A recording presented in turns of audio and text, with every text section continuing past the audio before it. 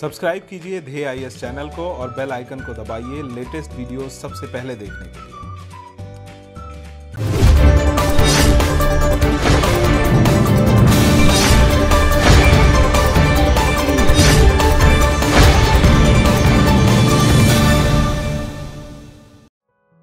NASA's Spitzer mission, which studied the universe in infrared light for more than 16 years, will come to an end soon this year. Since it is low on fuel and has been drifting away from Earth for few years now, NASA has decided to terminate the mission. In this DNS, we will know about the Spitzer Space telescope and the findings made by it till now. NASA's Spitzer Space telescope was launched in the year 2003. Spitzer was originally built to last for a minimum duration of 2.5 years, but it continued operating for a much longer time of 16 years. The Spitzer Space telescope is a spaceborne observatory, one of the elements of NASA's great observatories that include the Hubble Space Telescope and the Chandra X-ray. It studied the universe in infrared light. Using different infrared wavelengths, Spitzer was able to see and reveal features of the universe, including objects that were too cold to emit visible light. Spitzer was designed to focus on infrared light, which lets scientists see through dust that hides the view of other types of telescopes. These include exoplanets, brown dwarfs, and cold matters found in the space between stars. During its tenure, the spacecraft has been used to tackle astronomical puzzles like how stars and planets form. One of the unique features of Spitzer is its orbit. Spitzer orbits the Sun, tagging along behind Earth and slipping a bit farther away from us each year. Spitzer is about a third of an orbit behind Earth, so the Sun doesn't block the communications. Spitzer was launched with 3 cryogenically cooled instruments.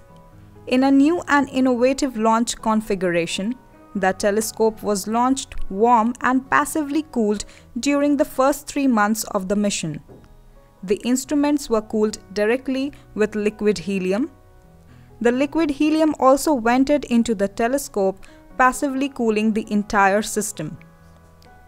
The mission cryogenic lifetime was designed for a minimum 2.5 years but lasted more than 2 times longer, with the cryogen being depleted after 5.5 years on May 15, 2009.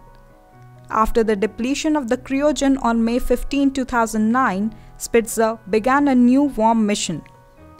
Spitzer also studied some of the most distant galaxies ever detected. The light from these galaxies reached us after traveling for billions of years. Hubble and Spitzer in 2016 identified and studied the most distant galaxies ever observed. With the help of these 2 telescopes, scientists were able to see a bright infant galaxy as it was over 13.4 billion years ago, roughly 400 million years after the Big Bang, when the universe was less than 5% of its current age. Spitzer's most iconic work was characterizing the 7 exoplanets orbiting the star called TRAPPIST-1. Spitzer's work has made the TRAPPIST-1 solar system one of the most familiar to exoplanet scientists and the people who are interested in space science. Spitzer helped the scientists find out about a huge number of stars that are very nearby to our solar system, surrounded by dust. Spitzer has been named after the astrophysicist Lyman Spitzer Jr. He was one of the 20th century's great scientists. Lyman Spitzer Jr. proposed that an observatory be put in space to avoid the blurring effects of our atmosphere. This effort led to the launch of NASA's Hubble Space Telescope and ultimately the telescope named in his honor, the Spitzer Space Telescope.